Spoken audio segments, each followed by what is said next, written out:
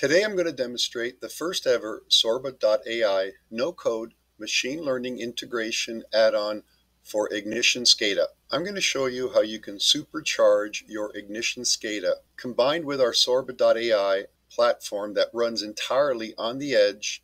You'll be able to create machine learning algorithms for clustering, anomaly detection, classification, regression and inferencing models. You can create digital twins, replica and simulation models. You can also build forecasting models and our very powerful proprietary advanced process control and optimization. Once you install the SORBA software on the edge, either on the same computer as the Ignition SCADA or on a separate computer, you can then install the SORBA Integration Module. Very easy to configure, and then set up the MQTT settings specifically for the SORBA module. And that's it. Once you have these two configurations set up, you're ready to go.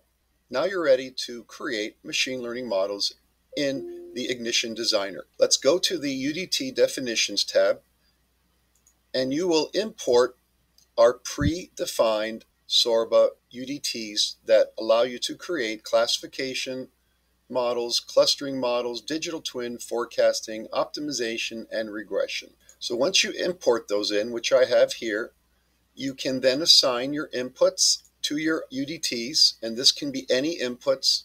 You'll notice that the outputs don't have any tags. These will automatically get created once you create an instance and train a model. The SORBA.ai API will create all of the output tags that correspond to that specific model. Once you have the UDTs imported, let's now go to the instances and let's create an instance of a motor classification. We will give it a name. We'll call it Pump Anomaly 1. You will see then you now have the same structure as your UDT configuration, your inputs and your outputs. Once you have that configured, the next step is to configure the training set. Very simple. You set the start date of the training data. I'll start with a few days of data back in February 27, and my end date will be a couple of days later. Once you have defined the start date and the end date, the last step in order to start training the model is to enable the initialize training boolean. Once this is initialized, the SORBA integration module will send an API call to the SORBA platform that will query the Ignition historian with that start and end date, send that data to the SORBA.ai machine learning trainer, import it as a data set, and start training a clustering model for these specific inputs. So let's go ahead and enable the initialized training. Once it's enabled, the output message will change from waiting for training to requesting historical data from the pump anomaly with the following start and end date. Once that data has been imported into SORBA, you will see that the SORBA now is training in process the pump anomaly 1. After SORBA has finished training the model, it will then report back a message that the model is already trained. This is now ready for you to display the output of that model and the prediction. So you will see now that the outputs have been created by the SORBA API, and you have an assortment of different tags that automatically get generated. The anomaly detection analog, the boolean, the high and low threshold, and the real important one for clustering is the anomaly score percent. This is the tag that will indicate whether an anomaly has been detected.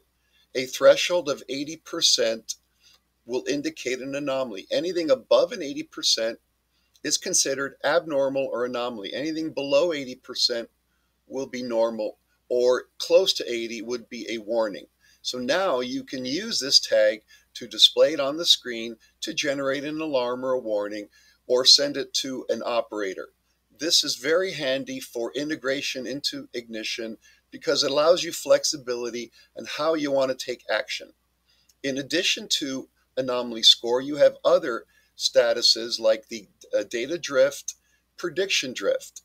Every single input is also analyzed for data drift. Here you have current, frequency, power, you have speed, temperature, AC voltage, and DC bus voltage. So every single input, we analyze data drift, we analyze the data or the drift score. We also analyze the outlier detection. If the current is outside of the statistical outlier, it will also provide an indication that it is either deviating or it may have a drift that's associated with a calibration problem or some indication that it's not within the statistical limits. In addition to, we also provide a tag ranking that is an indication of how it contributes or impacts the anomaly. And we provide the p-value. So this is a very powerful analysis. Not only do you get the anomaly score, but you also get the root cause analysis of every single input. So if I'm having a current issue, the current tag ranking will start to elevate as the highest level compared to the other tag ranking inputs. So now let's create a display and trend the anomaly score. I'm going to create a screen. We'll call it Pump 1 or Pump 2 since it already exists.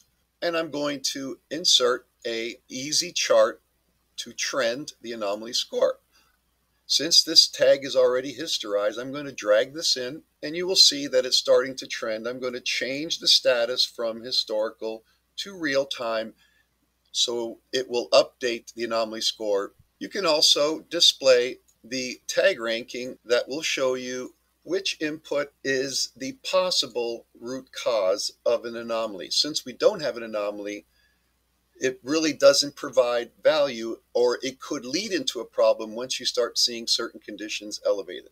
So I'm going to drag in the current, I'm going to drag in the frequency and the power just to show you an example.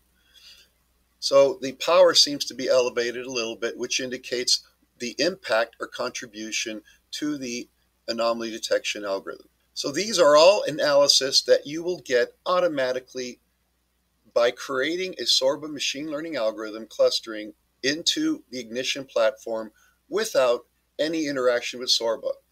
Now the user can work within the Ignition environment and have the powerful capability of machine learning of the SORBA platform without ever going into SORBA software. This is how you supercharge your Ignition SCADA.